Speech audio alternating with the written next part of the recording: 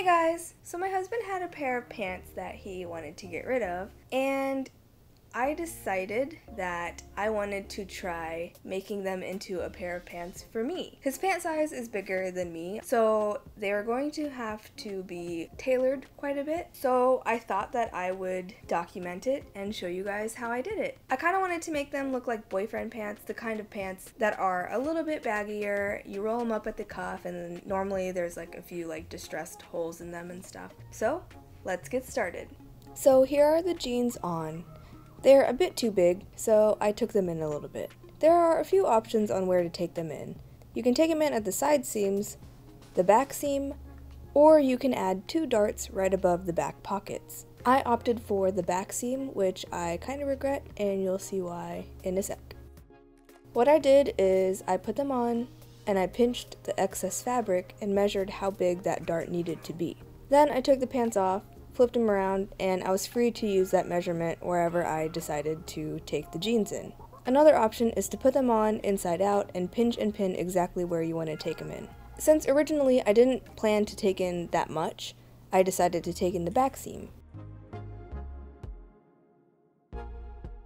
To make the waistband look a little bit cleaner, I seam ripped the portion of the band that would be affected by the dart. I didn't want to have to mess with the belt loop, so I decided to divide the measurement I got earlier in half, and I took it in on each side of the belt loop.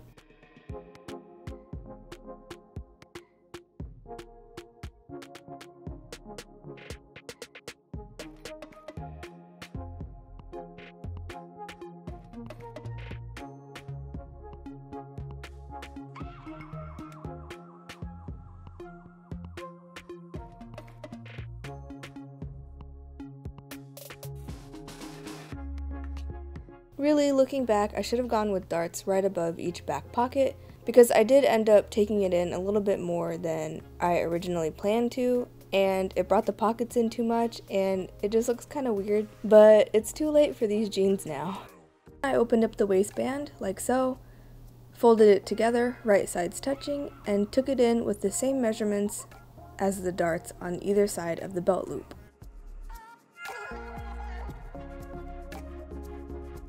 I cut the extra fabric, folded the band back, sandwiching the main jean fabric, and then sewed the band back in place. So after I sewed these up, I decided to take in the legs a little bit. Boyfriend jeans are supposed to be somewhat baggy, but these were a bit too baggy. I also wanted to take the crotch in a little bit too, so I took it in from the inseam. I just pinched to see how much I wanted to take in, and then I pinned, sewed them up, and cut off the extra fabric.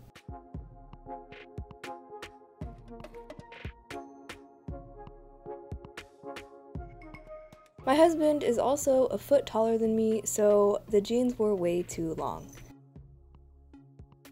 I marked where I wanted to cut them with a pin, I took them off, lined both legs up, and trimmed the bottoms off.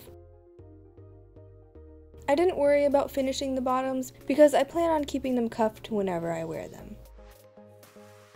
And now for the fun part, distressing the jeans. I used a combination of a few things: scissors, tweezers, a razor, a file, and I would have used coarse sandpaper if I had some on hand. You could just use scissors to cut holes where you want, but I prefer to make it look as if the jeans naturally wore down instead of having a perfect hole. So I went at the jeans in spots where I figured there would be wear. A little bit at the pockets, and of course at the knees. I just used the razor and file around the pocket area to sort of make smaller spots that were a bit frayed, but at the knees I wanted to make some real holes. To avoid cutting through to the other side of the jeans, I used a piece of wood and also some of the denim that I cut off earlier. I just put them inside of the pant legs while I filed down and razored and cut them. I went in a little bit with the razor to sort of get some holes started, but then I decided to go ahead with the scissors and start cutting the hole. Then I went in with tweezers to pull some of the thread running from one of the razor holes down to the one that I cut with scissors to make the hole bigger. I was pretty timid with this at first. I was scared to distress them too much, but after putting them on and seeing how tiny the holes looked while on, I ended up doing way more. Instead of using just the razor, I went in and used my scissors and kind of tore longer slits, and then pulled the threads between those to make bigger holes like this one. When you're done, toss them in the washer and dryer. This helps make all the work that you just did a little more natural. And then you're done.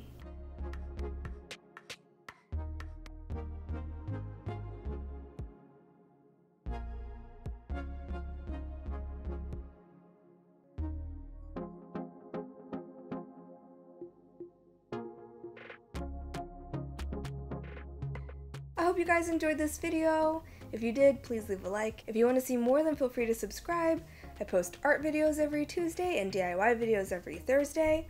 Thank you to my patrons for helping me produce this video. If you're interested in becoming a patron, then I'll leave the link to mine right here and you can go check it out. You can follow me on Twitter, Tumblr, Instagram, Pinterest, Snapchat, and Twitch, and I'll leave the information to those down below. If you have any questions or suggestions for future videos, please leave a comment down below. And I'll see you next week.